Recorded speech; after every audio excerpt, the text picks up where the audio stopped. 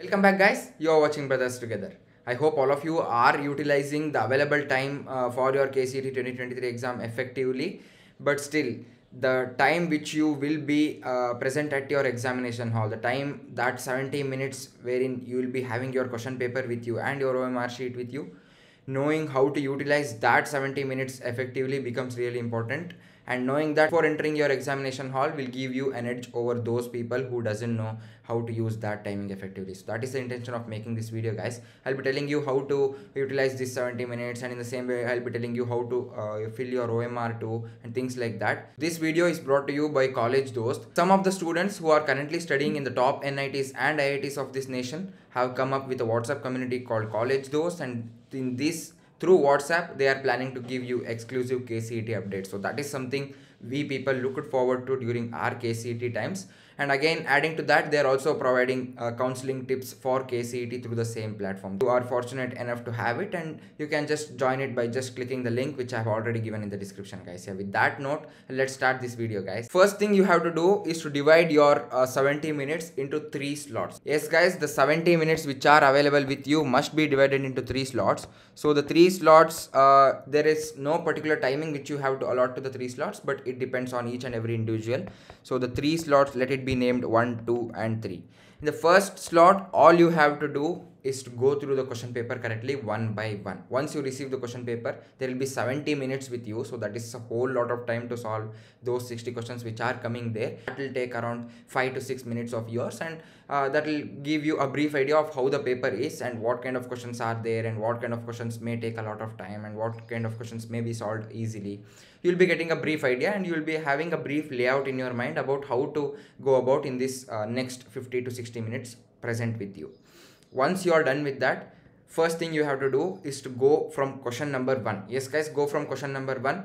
And now in this first slot, you have to do 3 things guys. The first thing is, if you know the questions correctly, if you know and if you are damn sure about your answer, then you should be giving a double tick to the option present there. Suppose there will be A, B, C, D in your question paper, then you should be, if option B is correct for a particular question, then you should be double ticking B guys. So this will ensure you that this is the answer, this is the best possible answer for the particular question. And around 4 to 5 questions you will be solving, and in among first question and second question you will be knowing, then you will be getting a lot of confidence. And moving ahead, third question will be framed in such a way that you will be knowing the answer, but still you will not be sure about it. So you'll being sure about a question and just knowing the answer of a question is different guys. At that time, what you should be doing is you should be giving a single tick.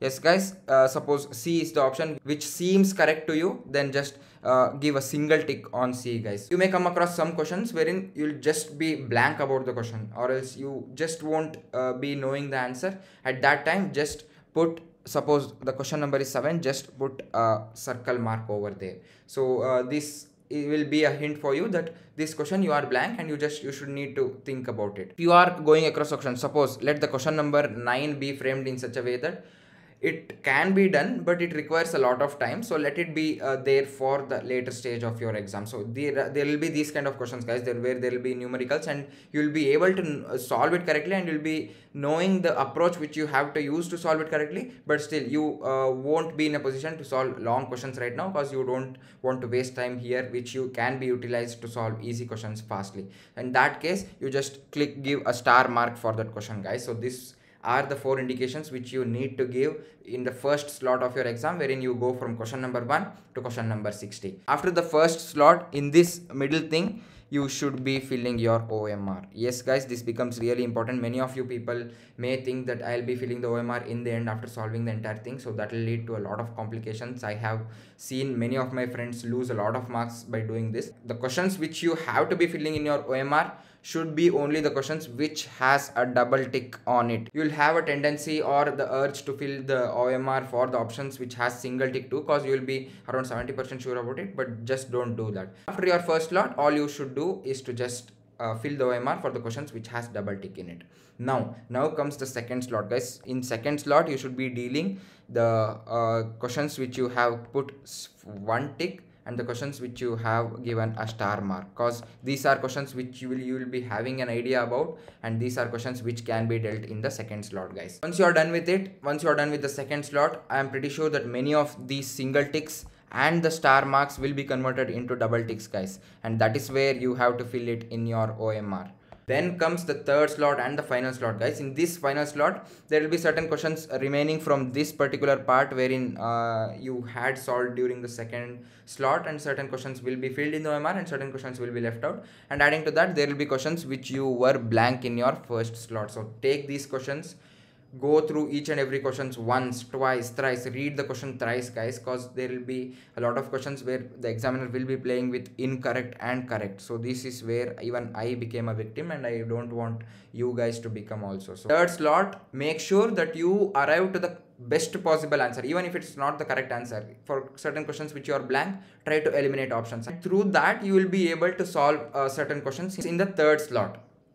Now after third slot, the exercise remains the same, just fill it in the OMR sheet, and in the end, even after completing all these 3 slots, there will be certain questions which will still be blank upon. Then comes your intelligence, and then these tricks come into picture, guys. So give your gut feel an importance too, so that will also help you a lot, and just arrive to the best possible answer and tick all the best possible answers for the remaining questions by adopting certain methods, and then fill it to the OMR sheet. So that since there is no negative marking, you should utilize that fact to its fullest and solve the entire paper and fill all the options for all the 60 questions which are present. And by doing that and by adopting this particular strategy, I'm pretty sure that you will be coming out of the examination hall very happily, guys. Now is the time to just know this particular strategy about how to tackle those 70 minutes, and then in order to utilize this 70 minutes effectively, as I said in the introduction part of the video, preparing effectively now also becomes really important. Have trust in yourself, guys. The relentless belief in whatever you do in these last 2 days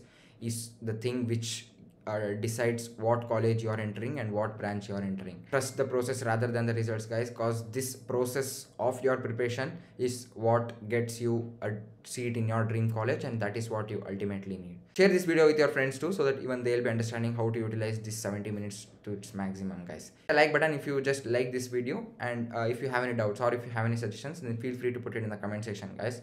And again, I have an important announcement for you guys. I have just planned of making a new Telegram group for all the KCET 2023 aspirants who are giving their KCET 2023 exam on 20th May, so that there will be an environment wherein you people will be able to will be available in a particular place, so that I can interact with you and I can help you out in that place too. So I have given the link in the description, guys, so join it immediately, so that even you'll be able to keep in track about all the details about your counseling and the post exam updates. Yeah, with that note, this is Jashan Escoda signing off, and we are brothers together. Thank you, guys. Thank you. We'll meet in the next video. Bye.